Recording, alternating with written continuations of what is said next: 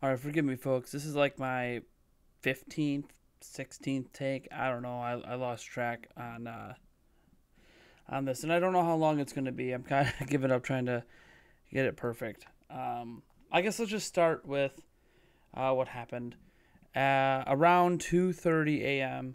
on Friday, August 2nd, I suffered a heart attack. Um, and I was stupid about it. Um, I drove myself to the hospital for starters. Never do that.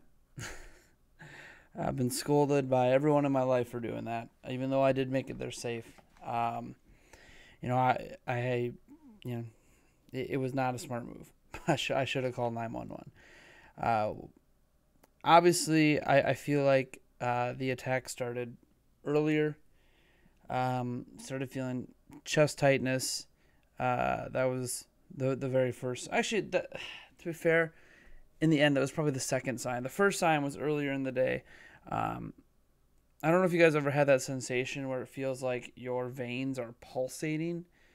Sometimes you get that, when they're taking your blood pressure or whatever, right, where you feel that little dit. But my whole body felt that way earlier, and I remember texting Eric because we were talking about the podcast about my veins just throbbing, and at the time I was really angry about something, so I thought maybe it was just my anger, and I was fine. I didn't really think much of it because the throbbing did eventually go away. For those who don't know, I have high blood pressure. I've been recently diagnosed with high blood pressure. I take a medication for it called Linzapril, and I haven't been on it very long. According to the doctors, not long enough for it to have a lasting daily effect. What that means is it helps, but it's not one of those things that's constantly cycled through my body just yet to be in effect at all times. So I had high blood pressure. Still have high blood pressure. Going to have high blood pressure for quite a while. Um, and started with chest tightness, shortness of breath. Once I was unable to catch my breath very well, that's when I decided to drive to the hospital. Not good because where it went from there, um, if that had happened while I was driving, I don't know that I'd be here today. Um, Once they mentioned the word heart attack at the hospital, because I didn't think that's what it was. I've never had one. I don't know. I'm 33. People at 33 don't have heart attacks.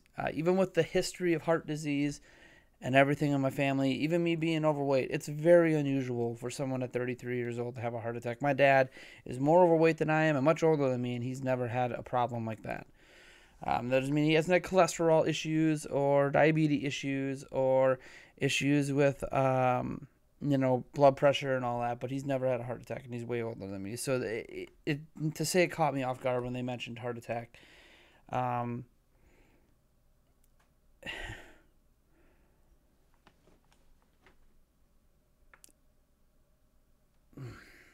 it put life in perspective. Let's just put it that way. Um, from there on, my mind was freaking out. Um, Heart attacks are a very serious thing. Even so-called mild attacks or light heart attacks, every heart attack is at risk of death. There is no if, ands, or buts about it. Doesn't matter how severe it is, you can die from any heart attack because any heart attack can make your heart stop working. Um, and if your heart stops working, that's it. They administered a bunch of different tests and medication and all this stuff to fix it because they diagnosed why is it happening.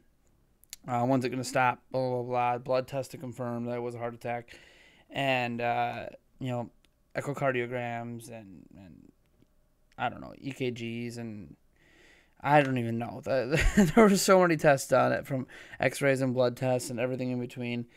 Um, I guess the bottom line to take away from it is I guess I can explain to you. Now that I've had even more testing done, what was going on and my weird diagnosis and why things are rosier for me than what it felt like then. I mean, to give you an idea, my mind was so freaking out about it that my body basically gave itself a stroke, but it wasn't a real stroke. It was a mental trickery.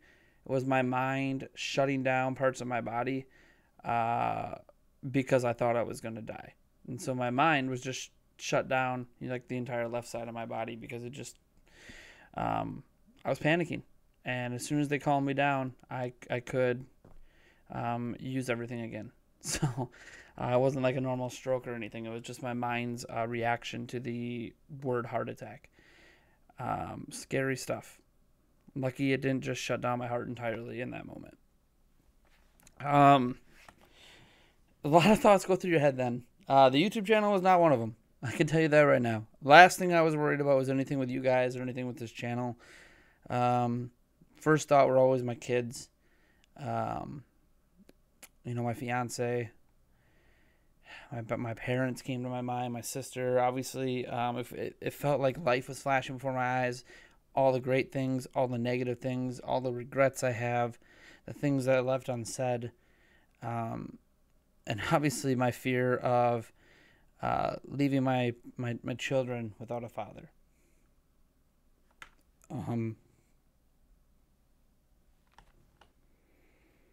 But I'm here. And that's, knock on wood. That's what matters. I'm here. I'm still here. I'm still fighting. As I said on a community post and on Twitter, I looked at the face of death and said, not today. I know it's just a nice expression from Game of Thrones and all that, but that's what it felt like. I could have died. August 2nd, roughly 8 or so years after I met my fiance, years after I had my kids, I got my youngest son's 4th birthday coming up this month. I could have been gone. Now, the diagnosis for it was interesting. One of my valves, I had to go back and look at the paperwork to remember exactly which one. One of my valves was kind of pinching itself off. And they did a really unusual thing to try to fix it. It wasn't like a blood clot situation, because that's obviously one of the worst things that happen if your body's creating blood clots. You don't want that. Blood clot can go up to your brain. It can cause an aneurysm, all that stuff. Thankfully, it wasn't blood clot related. But for some reason, my valve was restricting, kind of like pinching, kind of like it was pinched. And they're not sure why that was the case. They give me, nitroglycerin or whatever, which is supposed to widen open your veins. And that didn't seem to be helping. And then some blood thinners and other stuff ended up finally putting enough pressure along with my high blood pressure. So my heart was already, going a million miles an hour, just even faster due to the attack. Finally forced it kind of open. And as soon as it forced it open, the attack basically immediately stopped. And it hasn't, as I sit here today, I know it's only been, a few days. It hasn't gone back. I've had testing done. I've had monitoring done. It doesn't look like it's going to collapse. They aren't sure why it collapsed.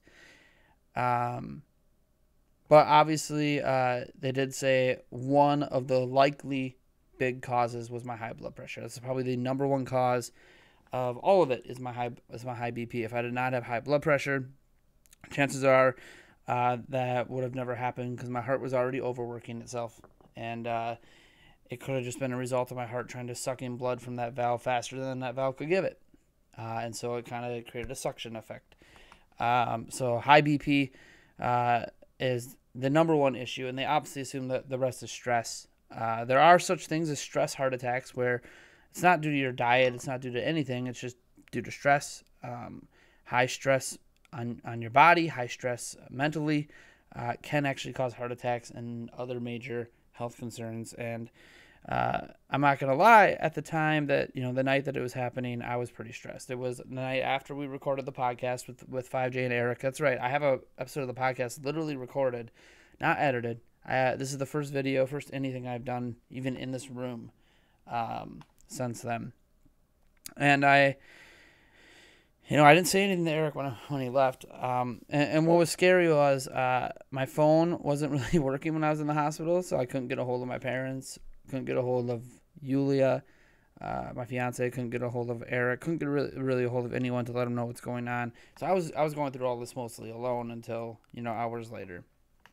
So the moral of the story, I guess, right now is I don't know if there's really a moral, but obviously things have to change. I am actually down weight year over year. For those who think that my weight loss and everything's a failure and all that, it's not. I have successfully, I know it's not a lot, but I am successfully 15 pounds lighter today than I was a year ago. And my goal was always, every time I go in for my yearly checkup for my blood pressure, is to weigh less than I did the year prior.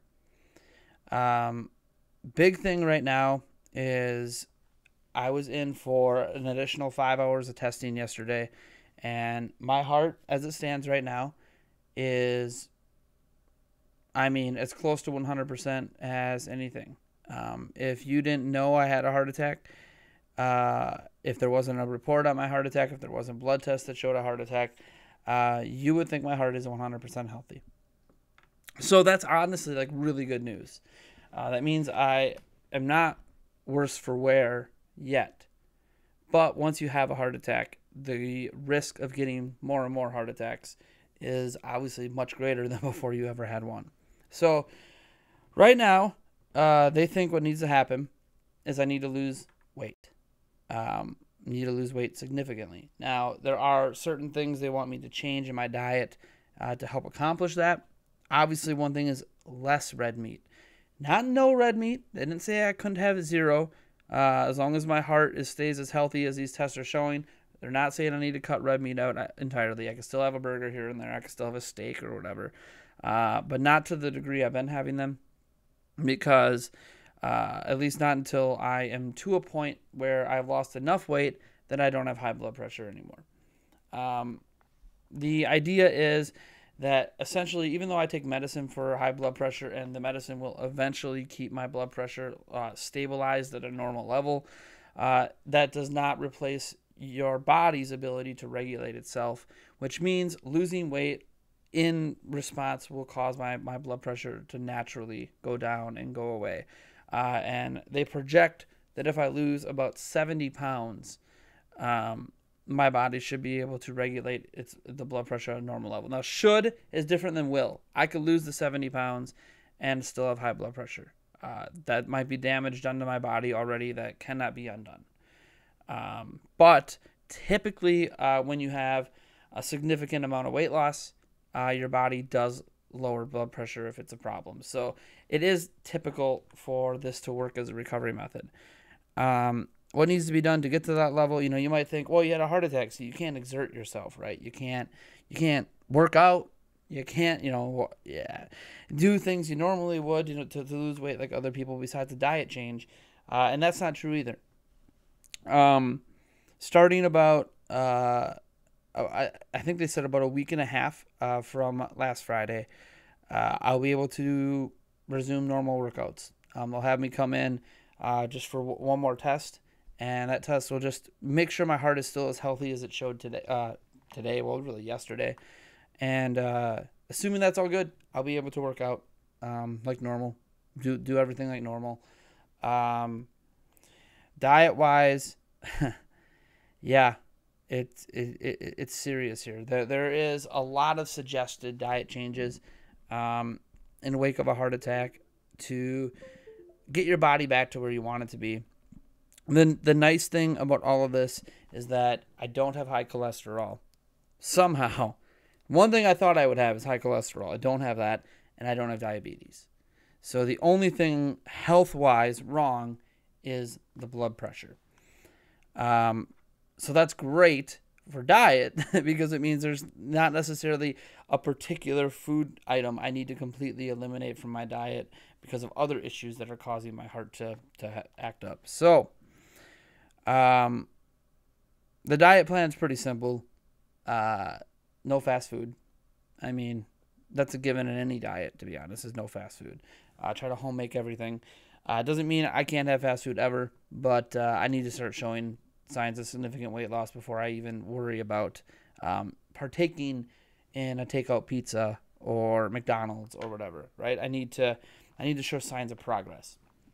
And the encouraging thing is I was already on a diet that will help. I just strayed too far from it, which basically was a lot of chicken, lots of fruit, lots of veggies, some fish. It was a really health fueled diet that I was actually enjoying for the most part.